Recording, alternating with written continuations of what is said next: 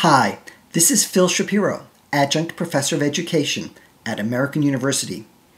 I've gathered together some material to present a possible usage of Clark Elementary School for FIRST Robotics. There's many educators here in the DC area who believe that FIRST Robotics is one of the best ways of harnessing our youth's interest in science and technology.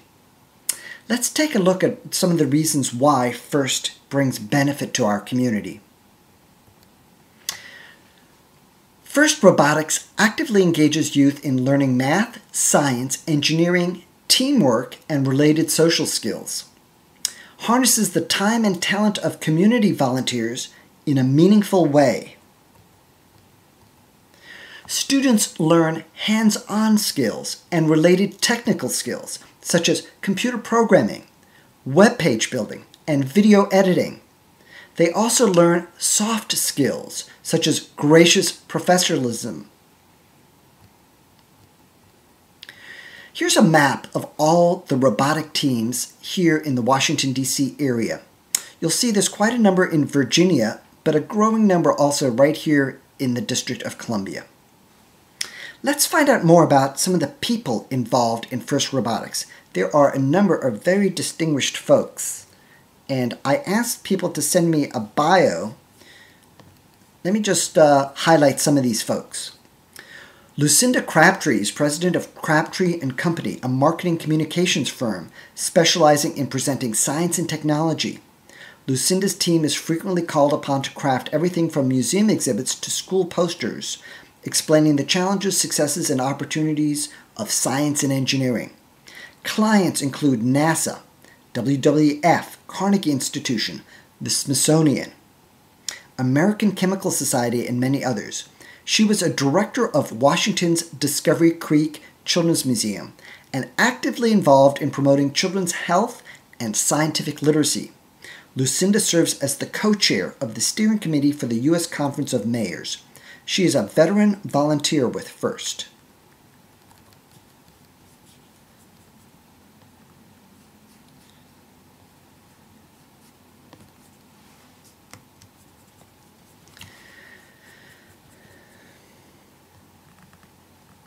Charles Britt, founder and chairman, Board of Directors, Center for Minority Achievement in Science and Technology, Washington, D.C. Let's go to his web bio. His web bio is very interesting and informative.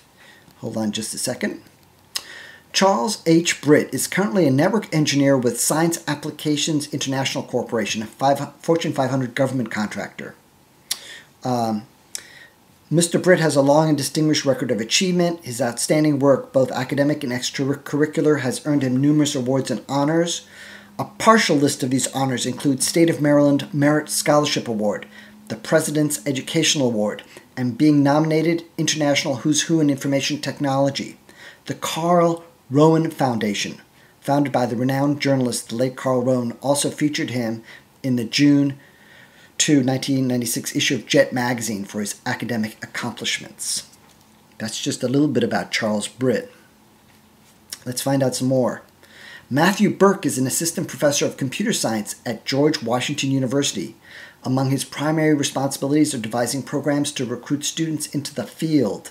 Recent activities include developing a summer camp for high school and middle school students and revising robotic exercises for his introductory computer science class. Kathy Kielmeyer has volunteered with FIRST for the past 4 years. She has a BS in math from MIT. She's a senior research engineer at SET Corporation in Arlington, Virginia. She recently won a small contract to design a system of hull inspection robots for the Navy. John Mahoney, mathematics teacher at Banneker Academic High School.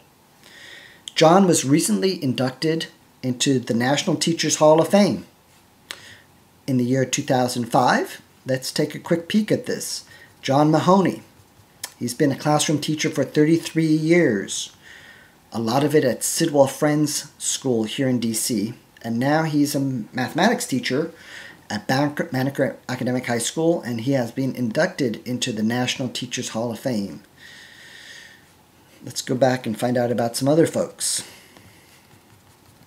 Corinna Lathan, founder and president of Anthrotronics, an engineering design firm in Silver Spring, Maryland. She has a master's and a doctorate degree from MIT. She received a Maryland Top Innovator of the Year award. She holds a robotics patent. Let's find out just a little bit more about Corinna Lathan. I have it set up over here. Dr. Lathan founded Anthrotronics, a human factors engineering and research company in 1999, specializing in advanced human interface solutions. Dr. Lathan also serves as an associate adjunct professor in the Department of Aerospace Engineering at the University of Maryland and is actively involved in educational outreach programs that empower women and minorities to pursue careers in science and technology. Dr. Lathan has received numerous awards, including Maryland's Top Innovator of the Year, MIT Technology Review magazine's Top 100 World Innovators, and the Women in Technology Leadership Award for Entrepreneurship. Bonnie Rosquez has a Master's of Engineering from Johns Hopkins University. She is an expert at Google SketchUp, the 3D drawing program. She's written several books about SketchUp. Lana Cohn, mathematics teacher at Theodore Roosevelt Senior High School. She is the lead mentor for the Roosevelt First Robotics team, recently interviewed on WHUR Radio, featured in a cover story in Washington City paper. Let's listen a bit to that WHUR Radio interview with Herman Washington. Here it comes. Here's a little snippet. Ms. Cohen, why should students want to be involved with this robotics competition? I mean, the robotics competition, it's an amazing experience and opens a lot of doors for students. We've had a student who was a member of the team until she graduated high school last year, who had a summer internship with one of our engineering mentors at a robotics company in Silver Spring. So certainly being part of the team opens a lot of opportunities. And when they go to college, we've had also several students go on to major in science and technology fields, and they have a leg up on the other students that are in their undergraduate class because they have this hands-on experience, this project experience, and they have this practical connection to what they'll be learning in their classes. And I guess the engineering part of it should be key because it's sponsored by NASA. We had NASA sponsorship for the past 2 years. This year is our first year that we do not have NASA sponsorship. So we have been fortunate enough to get sponsorship from Booz Allen Hamilton and BAE Systems, as well as a lot of smaller individual donations. And we certainly are still in the fundraising process for this school year. Let's find out a little bit more about Lana Cohn and the impact that robotics has had on her students. A female student received a pair of paid summer internship at a local robotics company. One former student is an electrical engineering major and first became interested in engineering through the robotics team. Another former student is the first in her family to attend college. Two former robotics team members are 2008 recipients of the Trachtenberg Scholarship. The Trachtenberg Scholarship is a full scholarship to George Washington University, worth over $200,000. Both students plan to pursue science majors.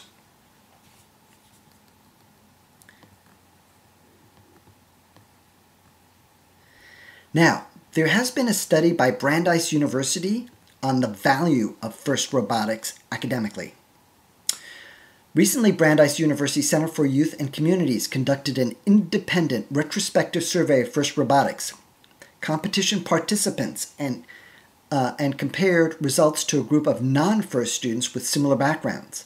Highlights of the study finding include, when compared with the comparison group, FIRST students are more than 3 times as likely to major specifically in engineering, roughly 10 times as likely to have had an apprenticeship, internship, or co-op job in their freshman year, significantly more likely to expect to achieve a postgraduate degree, more than twice as likely to expect to pursue a career in science and technology, nearly 4 times as likely to expect to pursue a career specifically in engineering, more than twice as likely to volunteer in their communities. Let's take a look at some of the web pages built by the FIRST robotic teams. Here's a couple of web pages. Oakton, Virginia has won awards for their web page. Look at how nicely it's done. We have the team information here, US First, resources, supporters, and under media, both photos and videos. This was all made with students in partnership with the volunteer adults there.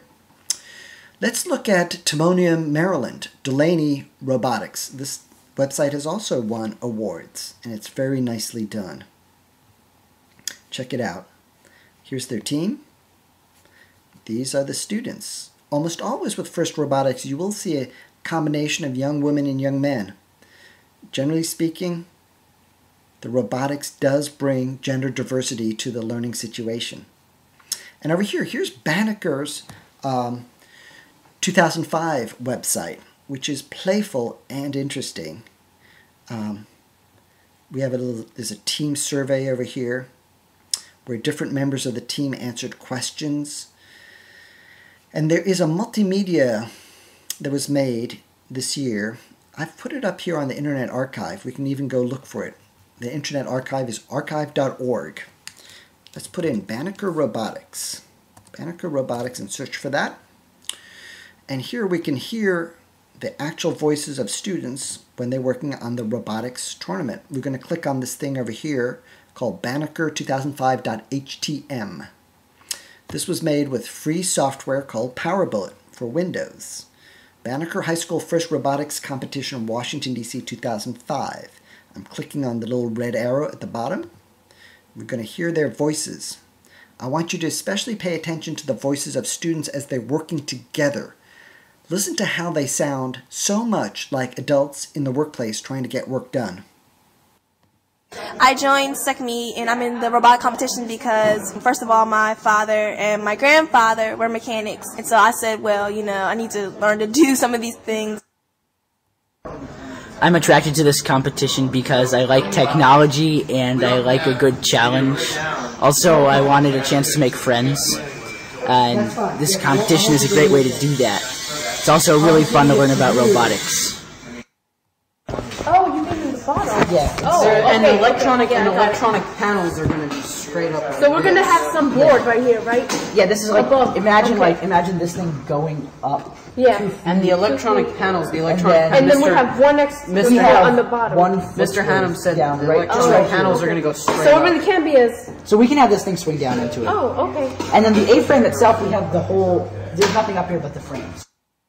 What I like the most about SECME First Robotics is it's very hands-on, and the students are able to use the tools and put a lot of time and effort into the robot, and it becomes like our own creation.